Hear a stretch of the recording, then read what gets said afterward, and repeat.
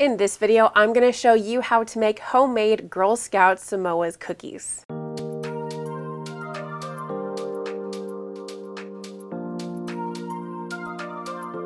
Hello adventurers, my name is Carly and welcome back to my channel Adventures in Yum, bringing you delightfully delicious food videos that I hope will inspire you to go on your own food adventures. If you're new to my channel, I share recipes for mostly sweet treats, some savory eats, food reviews, and yes, cocktails too. If that sounds awesome to you, please consider subscribing. It's Girl Scout cookie season, so while you anxiously wait for your order, why not make some yourself? Samoas, or caramel delights, depending on which baker makes them, are one of Girl Scout's most popular cookies. The combination of crunchy shortbread, toasted coconut, caramel, and chocolate is perfection. I've loved Girl Scout cookies for a long time because I used to sell them myself as a Girl Scout. While I don't sell them anymore, I am officially a lifetime member of the Girl Scouts. Let me know in the comments below, what's your favorite kind of Girl Scout cookie? Mine has always been Thin Mints, with Samoas as a close second.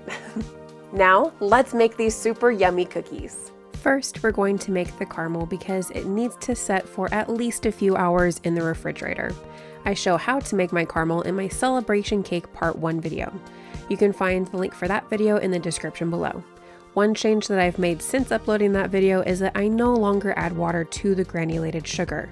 I simply melt the sugar down, moving it around to make sure that it melts and caramelizes evenly. Once it achieves the lovely amber color, I finish making the caramel the same way I always do. Second, we're going to make the toasted coconut. Spread flake coconut onto a baking sheet lined with either parchment paper or aluminum foil that has been sprayed with non-stick cooking spray. Spread the coconut into a somewhat even layer across the pan. Then bake at 325 degrees Fahrenheit for approximately 10 to 15 minutes or until completely toasted.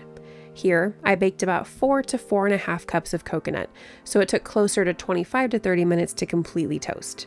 Make sure to stir the coconut around the baking sheet periodically about every 5 to 10 minutes to make sure that the coconut toasts more evenly and doesn't burn. Once it's all toasted, set it aside to cool. Third, we're making the shortbread. For my shortbread, I do not yet have my own personal recipe, so I actually use Martha Stewart's recipe. It always turns out well, I love the flavor, and it has been absolutely perfect for so many yummy food projects. I'll drop a link in the description below for the original video of Thomas Joseph making Martha Stewart's recipe. To start, we're going to sift 2 cups of all-purpose flour and 1 1/4 teaspoons of salt into a large mixing bowl. Give it a quick whisk and set that aside. Next, we're going to add 2 sticks or 1 cup of room temperature unsalted butter to either the bowl of a stand mixer or a large mixing bowl. Then add 3/4 cup powdered sugar. Cream the butter and sugar for about 3 to 5 minutes using either a stand mixer or a hand mixer. Or if you want a nice little arm workout, about 10 minutes mixing by hand. Make sure to scrape down the sides of the bowl. Now add the flour and salt mixture to the mixing bowl. Mix until everything is just combined. Overmixing will develop too much gluten in the flour and will result in a tough shortbread. Now, we're going to pour the dough onto a piece of parchment paper, combine it into 1 ball of dough in the center, place another piece of parchment paper on top, and roll the dough so it's about 1/8 inch thick. Place this on a baking sheet and into the refrigerator for about 20 to 30 minutes to harden. You want the dough to be nice and cold because cutting the cookies is not only easier, but it also results in cleaner cut edges. Once chilled, use either a Linzer cookie cutter, like the one I have here, or a larger cookie cutter about 2 inches in diameter and a smaller cookie cutter about 1 inch or less in diameter to cut the cookies. Combine the dough scraps into 1 ball of dough, re-roll it, chill it, and cut more cookies. Place the cookies on a parchment paper lined baking sheet. Poke some holes in the dough with a fork to ensure that they do not puff up at all, and bake at 300 degrees Fahrenheit for approximately 40 to 45 minutes. I actually like to get a light toast on my shortbread for added flavor, so I bake mine for closer to 50 to 60 minutes. Once they're done, let them cool completely. Fourth, we're making the caramel and coconut layer.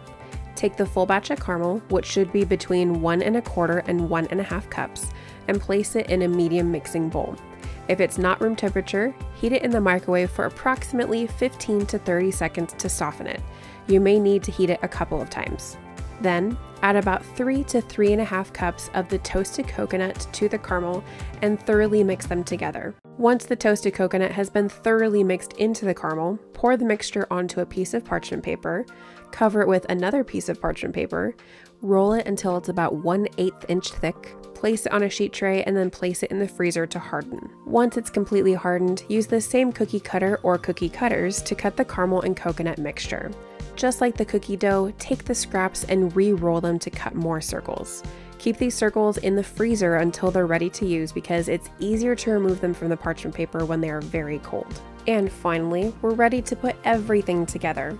To a large microwave-safe mixing bowl, add about 3 cups of chocolate. Melt the chocolate in the microwave in short increments of 15 to 30 seconds at a time until completely melted. Here I'm using Ghirardelli dark chocolate melting wafers, but you could also use tempered chocolate, or possibly some thinned Wilton dark chocolate candy melts, or just regular melted chocolate. But this last option won't have that delightful little snap when you bite into it like the other options I mentioned. Once the chocolate's ready, place a cookie in the chocolate and make sure that it gets completely covered. Use a fork or other kitchen tool to pick up the cookie and then shake off the excess chocolate. Place it back on the parchment paper. I decided to do half of the cookies at a time to ensure that I had more room to work. Before the chocolate completely sets, place one of the caramel and coconut circles on top of the chocolate-covered cookie. Gently press it onto the chocolate and make sure that it's flat. Repeat this process with the rest of the cookies. I like to do about 4 to 6 cookies at a time. Finally, we're going to add some of the melted chocolate to a piping bag and drizzle it over the top of the cookies. Once the chocolate sets, gently remove the excess chocolate. These cookies are meant not to be exactly like the original, but more a combination of a couple of my favorite recipes to pay homage to the classic cookie in the purple box. While regular Girl Scout Samoas cookies are not completely covered in chocolate like these ones are, by doing that it actually keeps the cookie crispier and maintains that fabulous textural component. These homemade cookies are a delicious way to satisfy your craving for Girl Scout Samoas cookies. If you enjoyed this tutorial, make sure to hit that like button and click subscribe.